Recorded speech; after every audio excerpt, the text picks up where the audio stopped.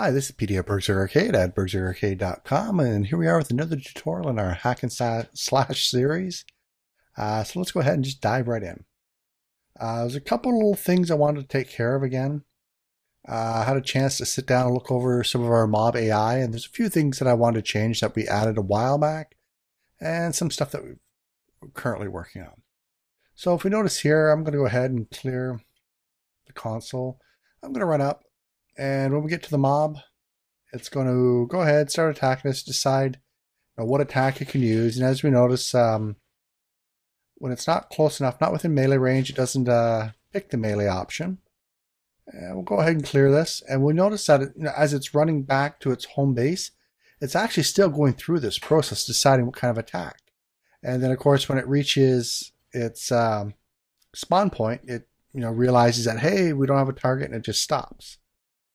I don't want it actually checking through the finite state machine here if it doesn't need to.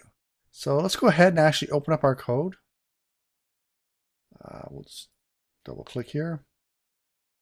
And we're going to come up to our finite state machine. So let me shrink some of this down. Close the search. Okay, we're in decide here.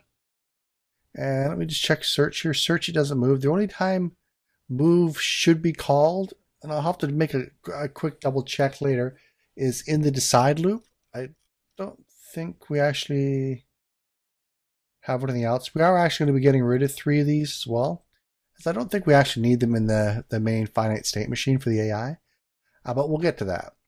So I want to make sure the only time I'm calling move is right here. Alright, so we're going to come down to this line here. I'm going to put another line here, just for a little bit more spacing. And as you can see here, we just have a simple if statement. If our target does not equal null, decide what type of action we want to take against our target. And that's not exactly what we want. We also want to check, so I'm going to use an AND statement. What I want to say is target dot compare tag. So I'm actually going to look at the tag, on our target. And I want that the tag to be player. So I'll go ahead and save this off. And that should actually be it for that one. Make sure I'm checking for null. Yep. So I'm going to go ahead and clear this off. I'm going to start it up. And I think I'm actually still in full screen. No, I'm not. Okay, I want to go over to the scene view. I'm just going to go ahead and select my player. I guess I could have selected him over here as well. But the main thing I actually wanted to look at was this tag. And let's just get Growl out of the way there. Make sure it's set to player. It should be. We've set it several times throughout the tutorial series. This is how I'm actually keeping track of my player right now. Basically what game object in game is my player is I just use the tag. But yep, it says player. So let's go ahead. We'll run in. I'm going to get it to chase me again. I'll run through the portal and it actually should stop. So let's see, here we go. It chases me. Once I get through the portal, I'll hit clear. I'll try to come back through the portal again. And as you can see, it is still moving. So I'm going to clear it. As you see, we're not getting the debug log messages, so it's not calling those functions anymore. And we can see that he's actually running back, and he gets back to his spot, and he realizes he doesn't have a target. Great, that's fixed. Now, you have to excuse a bit of the noise in the background. The chinchillas are actually a little bit happy to see me today. I've been waiting a while to actually do this tutorial, but I thought they had calmed down. If it gets too loud, I'll actually just go ahead and continue the tutorial a little bit later on. But let's actually go into our code now and get rid of these extra states that we're not going to be using anymore. And right here. I've gone ahead and actually sat down and looked at the code, and we don't really need these states anymore. But because we are getting rid of them, make sure that the very last one in your enumeration does not have that comma. Now that means I can actually come down here and get rid of all these other states, or the case blocks for them. So we're getting rid of attack, retreat, and flee. Now I do still want to be able to have my mob do this. So I'm actually going to come down here, and I'm just going to make a note. Inside of my switch case block. And all I'm going to say is add cases for, and I'll just do a colon, And I'm going to, what were they again? Retreat. And retreat will actually just be, it runs back. I've got notes on it from earlier tutorial. Let's put them in here.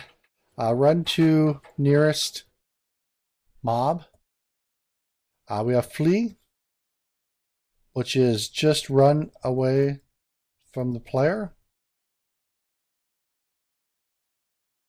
And what was that last one again?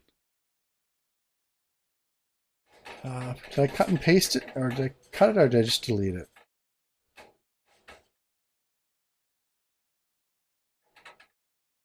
Yeah. See, retreat, flee. I'm actually gonna have to undo. There was 3 of them. Retreat, flee. We'll just back it up a bit. And it was after this, so we can come down here, retreat, flee, and attack.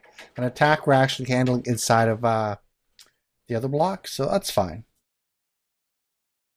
Should have made my comments first.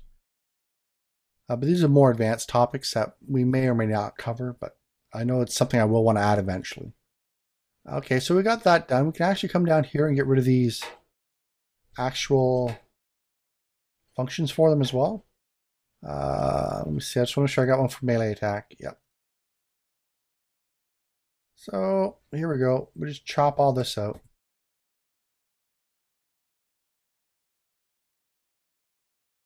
Now, as far as movement goes, there's one thing you're going to want to have to decide now.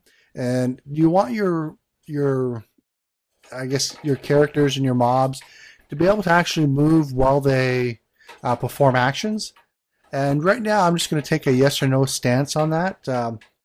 Either they can move around while they're attacking, and or they can't move around while they're attacking.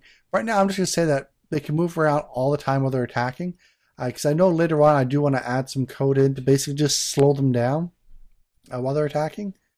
And yeah, I forgot to get rid of these. So basically, if he's using ranged attack, any sort of ranged attack, either like a bow or magic attack itself, I'll probably have him move at like half the speed, just so you can't really kite so well. But I've personally always liked being able to move while I do stuff. I hate those root type games where you actually end up having to basically root yourself to get a skill off. But it's all personal preference. So we've got that done now.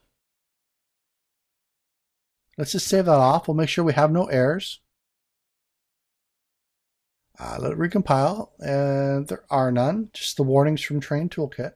So I'm going to head back into MonoDevelop.